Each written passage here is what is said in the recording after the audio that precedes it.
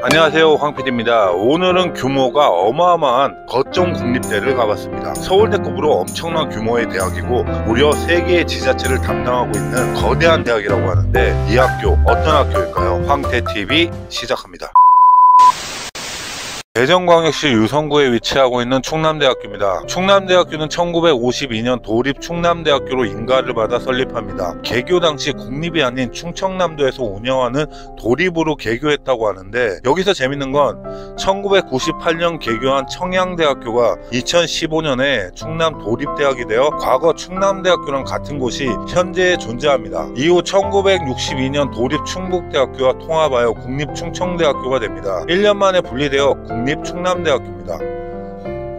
1980년대 확장기를 거쳐 캠퍼스 규모가 엄청 커졌고 지금의 캠퍼스인 대덕 캠퍼스가 메인이 됩니다. 현재는 충남, 대전, 세종 세 지역을 담당하는 엄청난 규모의 지역거점 국립대로 성장하였습니다. 충청지방에 충북대, 충남대가 있는데 개인적인 생각에는 캠퍼스 설계는 충남대보다 충북대가 훨씬 좋았습니다. 충북대 학생들은 인정 안 하실지 모르겠지만 외부인 입장에서 보면 확실히 충북대보다는 충남대가 입결이나 인지도, 환경면에서는 충남대가 앞선다고 생각합니다. 충남대학교 외관은 좀 어지럽다는 느낌을 많이 받았습니다. 충북대나 영남대처럼 확 트인 광장형이 아니고 규모는 엄청 큰데 크기에 비해 길이 좀 답답한 느낌이 있었습니다. 경북대학교랑 비슷한 느낌의 대학이었습니다. 건물 설계보다는 조경이 아름다운 학교였고 길을 갈 때마다 새로운 공간이 나오는 느낌을 받았습니다. 한 번에 보이는 캠퍼스가 아니라 곳곳마다 새로운 환경이 나오는 재미있는 캠퍼스였습니다. 최고의 장점은 나무들,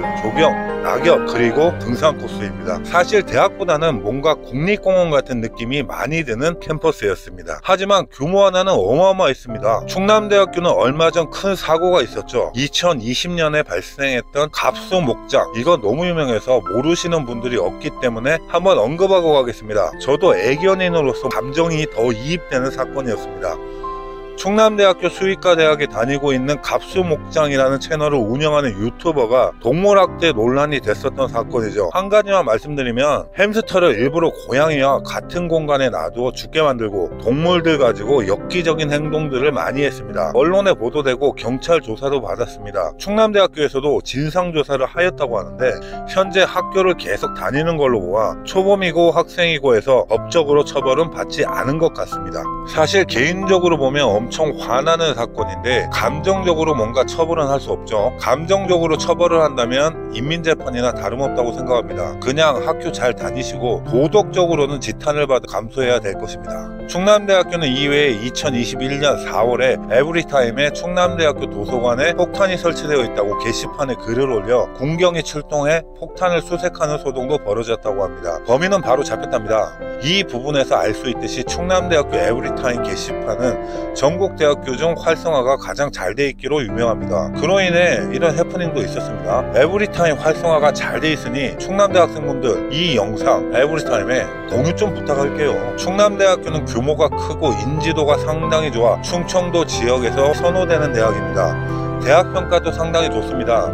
2018년 중앙일보 대학평가에서 전국 22위, 비수도권 3위를 기록했고 2019년, 2020년 CWUR 세계 대학 랭킹에서도 세계 626위, 국내 17위를 기록하였습니다. 그만큼 인지도가 좋은 학교입니다. 충남대학교는 14개의 단과대로 이루어져 있습니다. 인문대학, 사회과학대학, 자연과학대학, 경상대학, 공과대학, 농업생명과학대학, 약학대학, 생활과학대학, 예술대학, 사범대학, 생명시스템과학대학, 수의과대학, 의과대학, 간호대학으로 이루어져 있습니다. 이외에 자율전공학부, 국가안보융합학부가 있습니다. 국가안보융합학부는 특이하게 장교 양성 과정입니다. 규모가 상당하죠. 전공은 두루두루 다 우수한 편입니다. 의대, 간호대는 워낙 인기학과이고 지역거점 국립대 특성상 사범대학, 인문대학 등의 기초학문 분야가 상당히 두각을 나타내고 있습니다. 충북대학교랑 한때 한솥밥을 먹던 사이라서 교류가 많고 체육 교류도 이루어져 연고전, 고연전을 연상하게 하는 남북전, 북남전을 한다고 합니다. 지역거점 국립대학교 서울대, 경북대, 부산대, 전남대, 전북대, 경상대, 강원대, 제주대, 충북대 등과 교류가 많고, 지금은 잘 모르겠는데 제가 대학 다닐 때만 해도 지역거점 국립대끼리는 이러니 수업을 같이 듣곤 했습니다. 지역을 대표하는 최고의 대학교지만 요새는 인서울 등의 인식이 강해 예전에 비해 인지도가 많이 낮아졌습니다. 입결도 많이 떨어졌고요. 그러나 사람일 세상일은 어떻게 될지 모른다고 생각합니다. 최근 행보를 보면 서울을 떠나는 사람들도 많아진다고 하니 인식은 더 좋아질 수도 있겠죠. 근데 서울을 떠나 전북, 경기도로 간다는 게 함정이긴 합니다. 오늘은 위치적으로 가장 좋은 지역거점 국립대 충남대학교를 다녀왔습니다. 근데 충남이면 김충남씨? 이건 너무 억지인가? 자, 오늘 황태TV 여기까지 하겠습니다. 감사합니다.